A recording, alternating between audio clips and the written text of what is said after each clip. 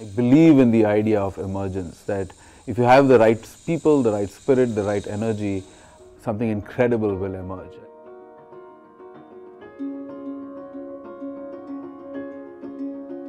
So the vision was to bring together 10 different artists on a 10 by 10 canvas to create a unified concept that really symbolized 10 years of excellence for the India Inclusion Summit. And so we have many different artists who are bringing their own ideas to the forefront. We asked them, what does inclusion mean to you? What is your passion? What do you want to share with the world?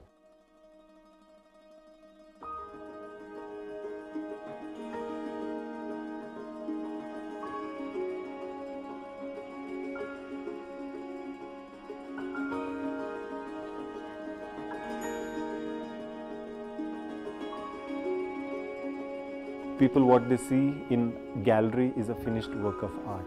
However, here we are able to experience the artists at work, and each one of them, their style, their approach to creating texture, creating details and everything in between. So it is an experience that has to be experienced. Vilas, you're going to have competition from this man. Yeah, I know. He's become faster painter than you. Huh?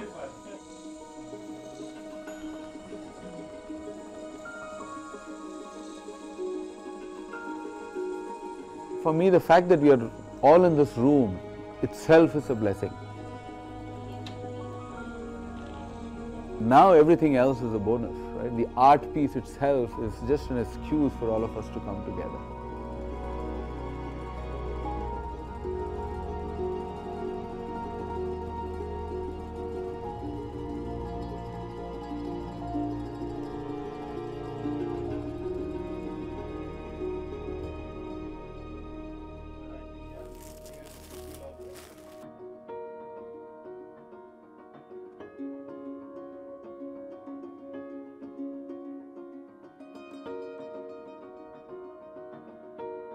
The artworks that you see over here, they're about our own life stories. It's not just a blend of colors, but we're trying to tell our stories.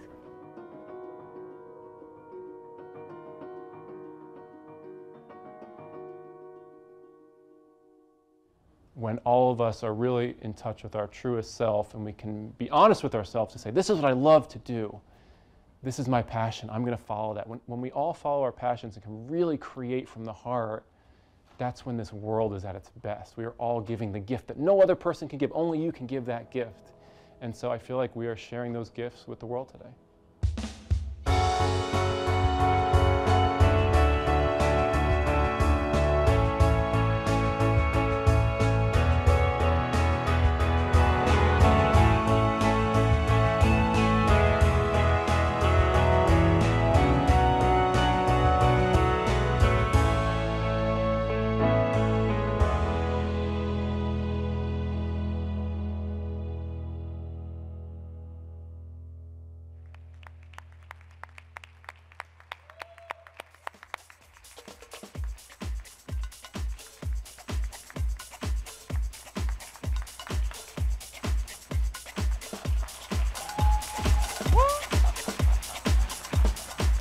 Wow.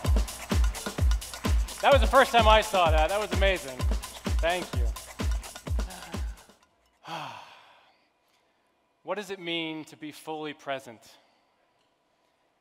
To be thoughtful, to be aware, and to be open. My name is Santini. I'm an interactive artist based in New York City, and I travel the world, talk to thousands of people as an interactive artist. And I do something a little bit different. I step into different worlds, different environments, and I listen. I take pause. Because I ask interactive questions. I try to figure out what is happening in a space. I'll often ask people, what does love mean to you?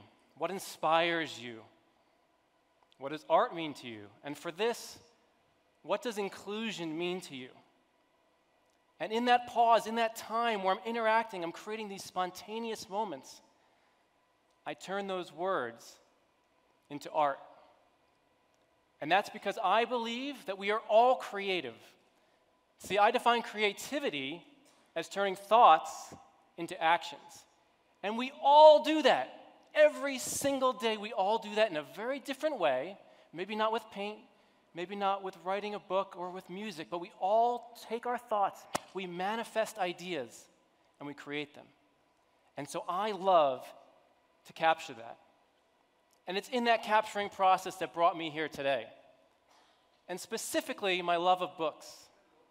That's how I found my new, very good friend, Feroz. I randomly was searching the internet to see what was out there in terms of articles about books, if there was any crazy book fanatics out there like me, and I saw Feroz. And I was amazed by his collection, by his words, and I just blindly reached out to him.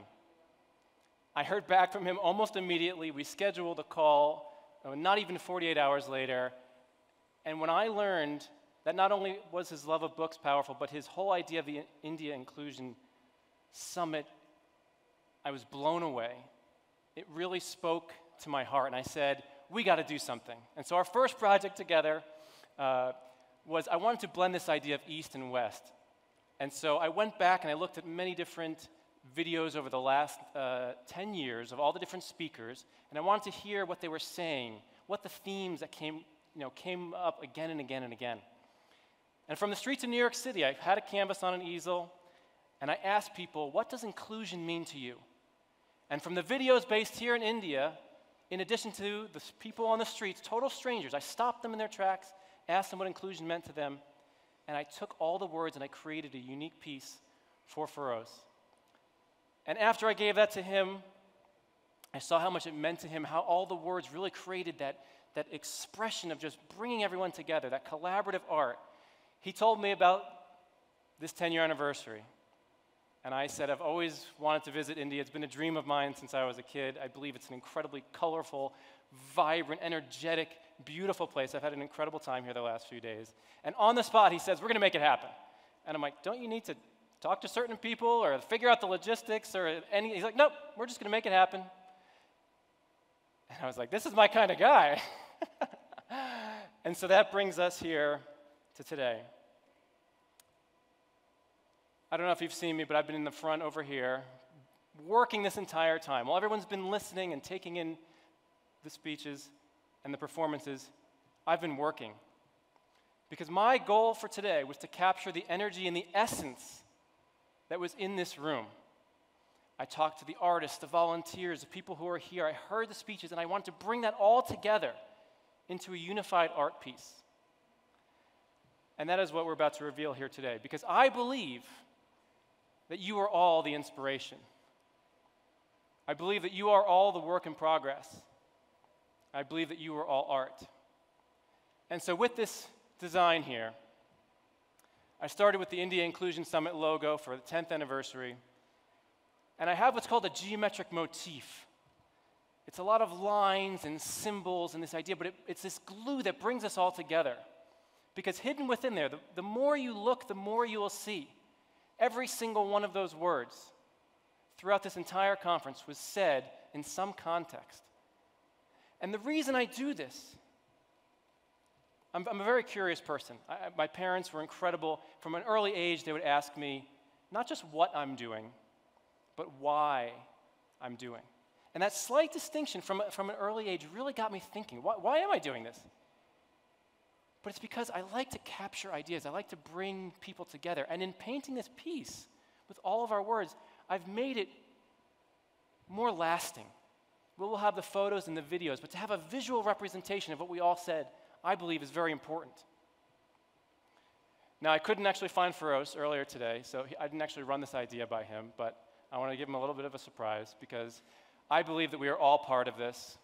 And because you are all part of it, I want to say my thank you to all of you in a kind of crazy idea, but I would like to send this as a digital file, a digital JPEG to everyone in attendance here today as a thank you for you to print, for you to post, for you to do whatever you want as a symbol of being part of this beautiful, beautiful event here. Because I believe that your environment has a huge effect on who you are and who you become. That's why I paint murals all around the world with positive colors, bright colors, positive words, geometric designs. I believe that our environment can influence us. And if we're surrounded by those, they will seep into us. Because our diet is more than just what we eat. It's the people we talk to. It's the articles we read. It's everything around us. That is our diet. And if you surround yourselves with positive words and beautiful, bright colors, it gives you new life. It gives you new energy. I was very fortunate a few years ago to find my life's purpose, to spread love and positivity through art and education. And that came about very specifically right as I met my now incredible wife, who's here with us today, Sherry Ann Santini. We just celebrated our 2-year wedding anniversary. Thank you to everyone who's made it really special. But in finding that purpose, I was allowed to find that purpose because she and my family and friends told me it's okay to fail. It's okay to try something new and to go out there and figure it out. And if I didn't make it commercially possible, if I didn't make a job out of it, if I failed and it never reached anyone, that was okay. And that's a core message that I bring to the students I teach around the world. That's a core message I want to share with you today. Because I truly believe that if you dig deep and you try to figure out your true self, you're honest with yourself, and you understand your deepest passion, and you pursue it personally, professionally, however you figure it out, I believe if we all do that, we create a more beautiful and a more creative world. Because I've traveled the world. I've done this at the United Nations General Assembly, listening to earpieces to corporate companies around the world, to charities, and I've come to realize there is one absolute truth. And that is, we are all part of the same consciousness. We are all the same, we are all different, and that is beautiful.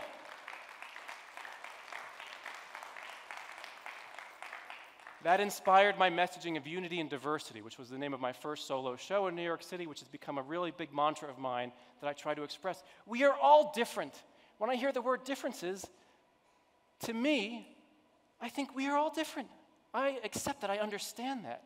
And it's in understanding that we become individual, we become unique, and that is awesome. And so today, I want to leave you with this. Just like we are all part of this same piece here today, we are all part of this event. We are one, and it's sometimes easy to lose sight of that when we have differences socially, economically, politically. But if we can deduce the similarity between us, I believe we build together a more inclusive world.